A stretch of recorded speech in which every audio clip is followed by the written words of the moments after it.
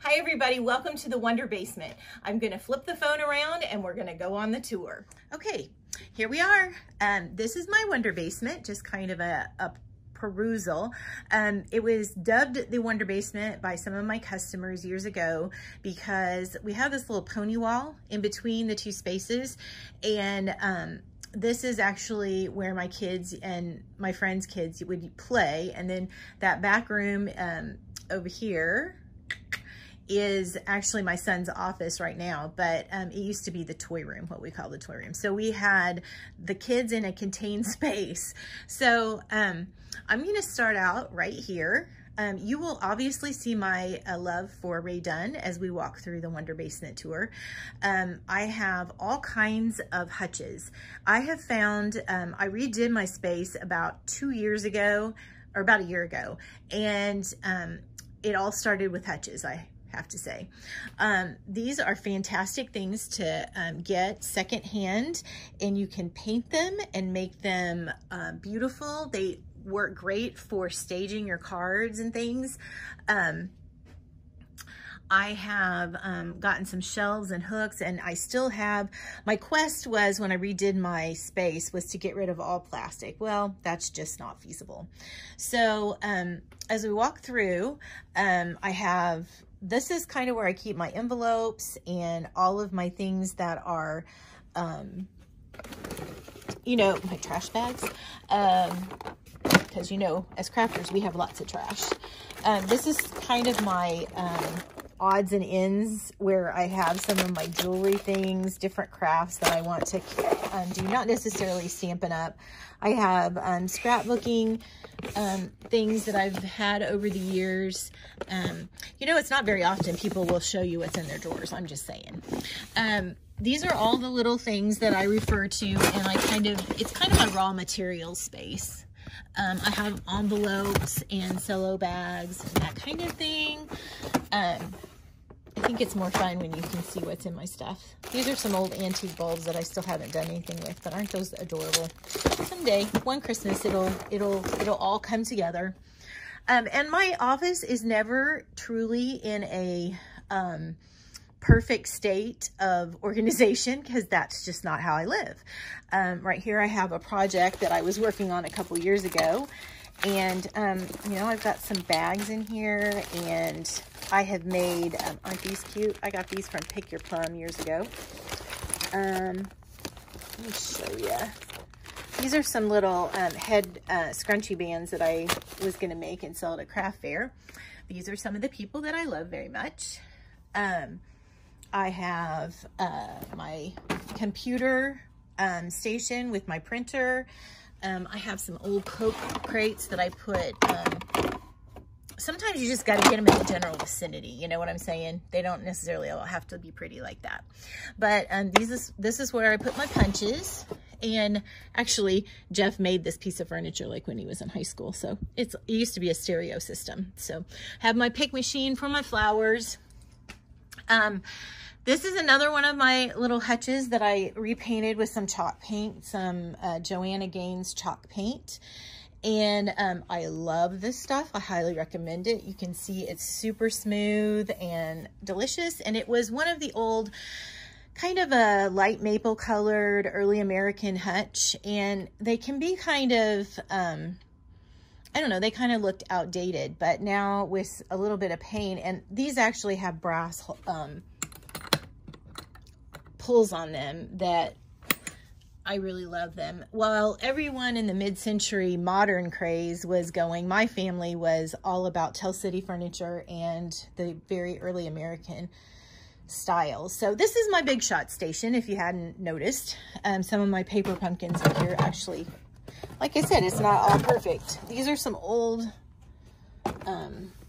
these are old storage, or some storage boxes that Stampin' Up! Used to carry, and I have all my embossing and cutters in there, except for my new ones. Here are all my new ones that I haven't actually used a whole lot. But I have these little guys. So you can see that it just is a great place to get a lot of stuff, you know, in a place. I have found that keeping my place clean is it helps me be more creative, and it helps me to have a place for everything. I can clean things up really quickly. This is some of my vinyl that I use. It has some more big shot stuff, and then I have a couple of big shots that I need storage for. So this is just some odds and ends extra stuff that I have.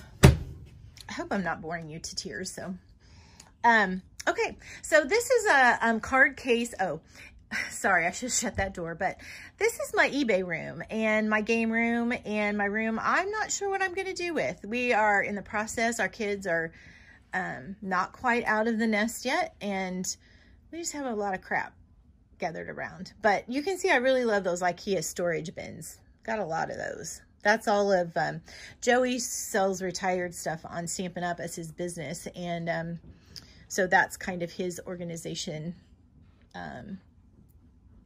system in there. But this I wanted to show you about. This is a card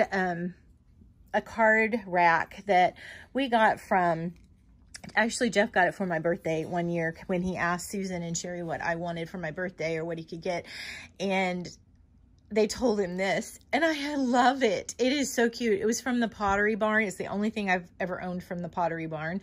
And this is, I just keep some of my banners and things. Sometimes I put cards on it. Sometimes I, this was from a couple of years ago when I was a presentation stamper at, or sample stamper at one of the Stampin' Up! Events. And, so anyway, love that. If you can get your hands on one, I highly recommend it. I have always had my rulers right here on the wall and a cutting pad so that I can, or mat, so that I can cut with my X-Acto if I need to. I'm going to step back here, give you a kind of a quick look, overall view. Up here I have, these are like just some clipboards and some extra paper. Mainly I have that red thing up there because I love it, and it's a plate holder and a mug holder, and I just like it up there, so I figured out something to put in it.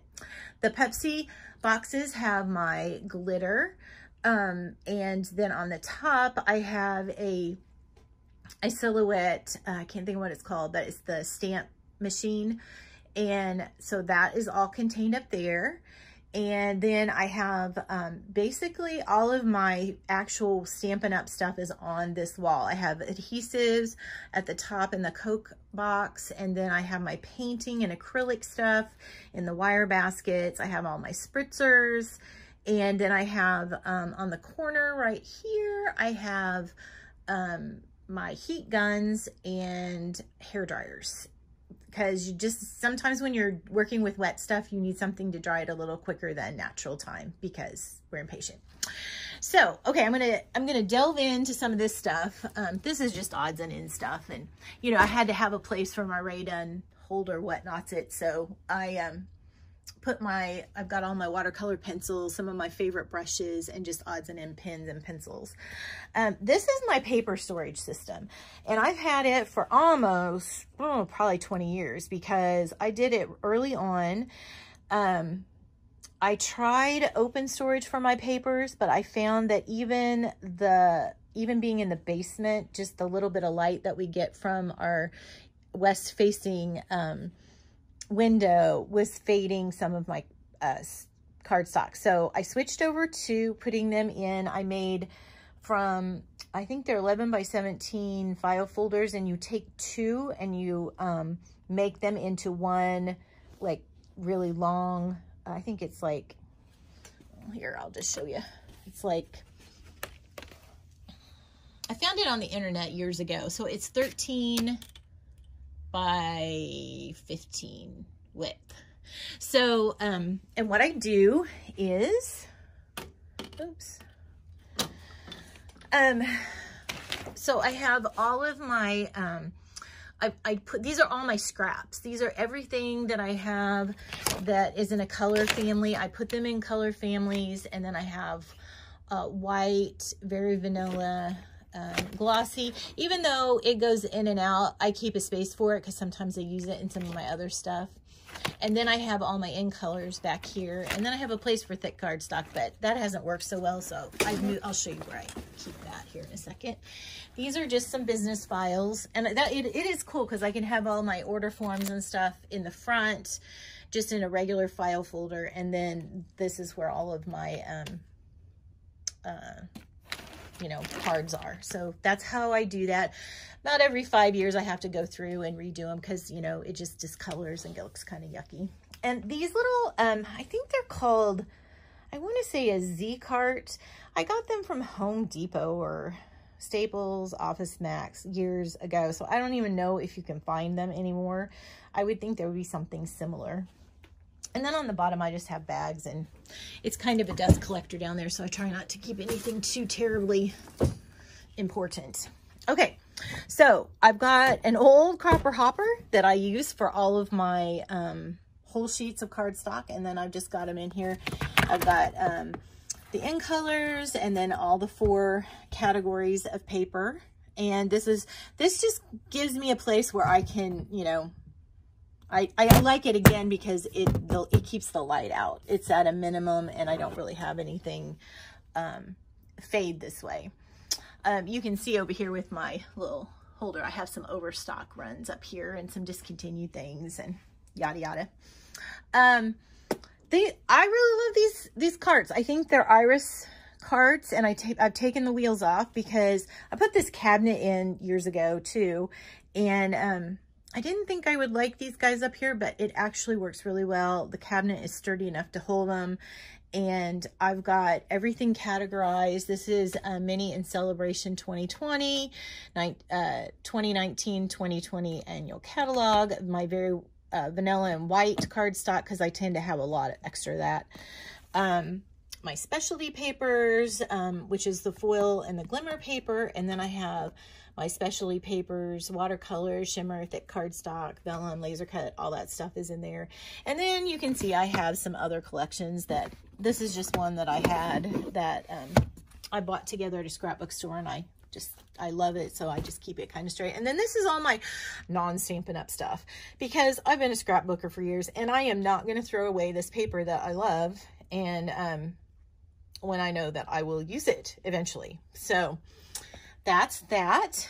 I found these great. Now you'll see I have some of the Stampin' Up! Storage units, and I do like them a lot. Unfortunately, I had just purchased these little guys at TJ Maxx, and when I was redoing my basement, and I really like these because I can, you know, pull out what I need. I'm going to be doing some on-the-road classes, and I have a feeling that I will maybe take these to you know, take some things on the road. But for stationary stuff, I really like this. The cards I have under here, again, I've got them into cutting tools and stamp cleaners, Versamark, metallic inks. This is just how I've worked for years. I have a glue gun and glue stick box, and that's kind of all the weird adhesives that you gather over the years. My family, I mean, everybody uses in the whole house uses out of that. And then I've got my new adhesives on the bottom, and then my stuff I've been using out of the top. That's just kind of, this is all like overflow or packages, because again, I have to see my stuff. This is all of my current Stampin' Up! Stamps that I have, and honestly, I try to limit myself to keeping them between 1 and 2 cards. You can see in here when that I have a lot of discontinued stuff. So that's Joey's deal. He is working on doing that. Then you move over. Oh, I'm going to turn I have these cute little lamps. So I'm just going to, my husband hung all these lamps for me because just the lights in the ceiling, it wasn't quite light enough down here, because at night especially, I need to have some things to see, or some lights to see with, because I don't like to craft in the dark. So this is my little living succulent area. I love succulents and plants. I have some orchids, and just repotted all of these. I just love these guys. They are so much fun to grow. They're just beautiful. I talk to them every morning. Here, I'm going to turn this on. Now over here, this is kind of where my, I got an extra little string of pearls. So I'm kind of in the mood of collecting those, and I'm going to repot those into some plants like this. And then I'm going to, or pots like this. And then I'm going to actually have my husband put some hooks in my ceiling, but I digress. So anyway, this is, these are just some, basic bookshelves that I got at IKEA.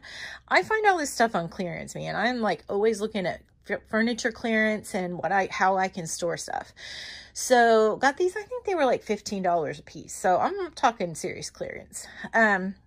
These are just some odds and ends. I try to keep extra containers down here.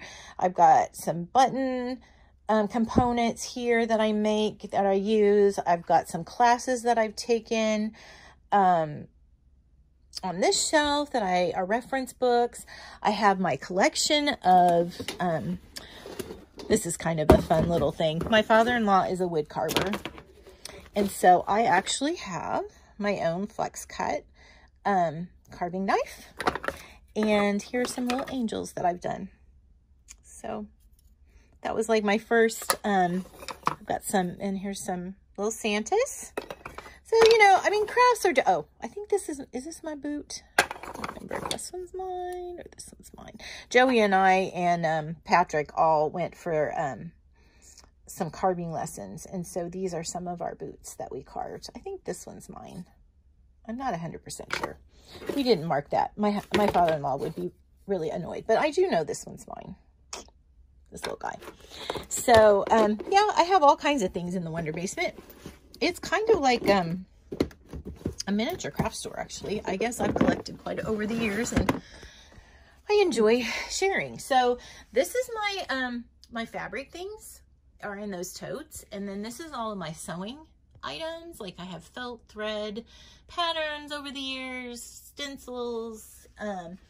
Up here I have all of my beading components. This is all the stuff. I decided that I love looking at my beads. They're so pretty. Aren't they pretty? Look how sparkly they are. So I just enjoy those. My button machines and all my button components. And then I have all my notebooks that I use, my catalogs. This is another cool piece of like furniture that you'll see, see these at garage sales and pick them up pretty cheap.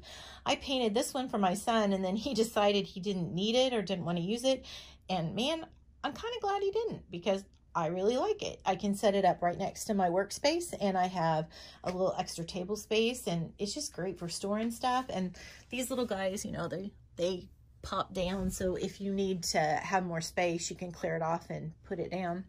This is actually my the heartbeat of my creative space. I have all of my open adhesives that I use, my scissors, pens, pencils, cutters, all of my accessories, my markers, that kind of thing. See, I'm going to show you how when you have all this stuff kind of organized, you can clean it up pretty quickly. I was re-inking some, or inking some spots last night, so I'm going to that's all together. I have some on the table. I'll put those all back, put that in, and stick it right back over there, and it's done. And, even if I run out of time and I have to do it quickly, at least I know it's all in the same space. This is another hutch that I got and painted. I bought 3 at one time from another store, and then people were like, oh, you want a hutch? You want a hutch? So I got this gray one. It was also a maple one that I painted and distressed. And this is kind of where I set up a lot of vignettes with just things that I like. I like the, you'll see, I have my little jars that I have all scraps of colored ribbon. I've got them done by colors. I still have a little bit of winter Christmas stuff up, but then I've got Valentine's.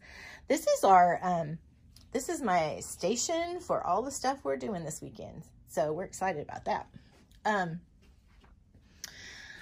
It gives me a reason to order a lot of stuff from Decor Steals. I love that place, and this is my happy place. 90% of the stuff you see, I've probably purchased Hobby Lobby or decorsteals.com. So highly recommend that place. Scored this typewriter. This is just pretty. It just makes me happy to look at it. And all the kids really get a kick when they come over and, see the original printing system of a typewriter. So scored that at an auction. And then this is my great-grandmother and my great-grandfather, who I knew and loved dearly, Cleo and Estelle. Cleo lived to be 92, I think. And she was, and I just remember going to their house. She is kind of an inspiration for me about another business I have called Cleo and Frizz. That website, I've taken it down because I'm going to combine it back into the Wonder Basement. But yeah, so they're inspiration. They were farmers, and so you can see the rake, and that's part of who I am. So again, I got some more of these little boxes at TJ Maxx, because you know we like TJ Maxx. And then this is just I got this cleaned out so that I could have a couple of just chairs so people could sit down and hang out and enjoy the space. Oh, this is my felting stuff, which that's a new addition to my space. I'm not sure I like it there, but it's good for now. Then also we have, this is the view. So see, we could be crafting over here. I have a little kitchenette. It's kind of a mess right now, but the kids could be playing on the other side, and we would just have a ball. We do most of our filming from this space so that you're actually seeing this in our background. So that's kind of what we're doing.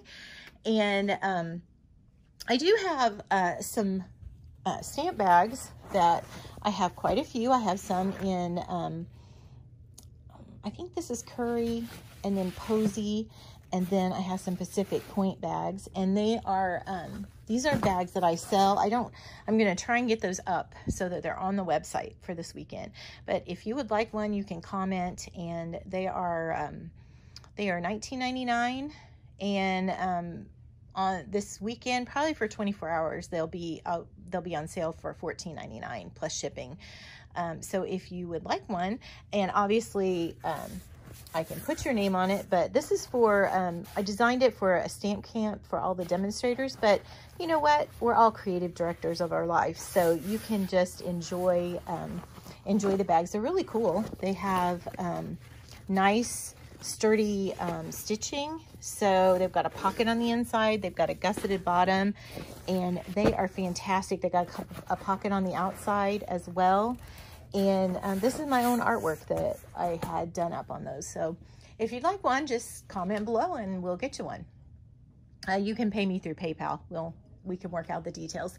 So anyway, I guess that's everything in my Wonder Basement, and I'm glad you got to come and spend a few minutes with me, and I can't wait for the rest of the day. This will probably go live in the middle of the night, and if you happen to be up seeing it, then more power to you. And if you're asleep, I am glad that you're back with us when you do watch it. Have a great day, and I hope you enjoyed the tour of the Wonder Basement.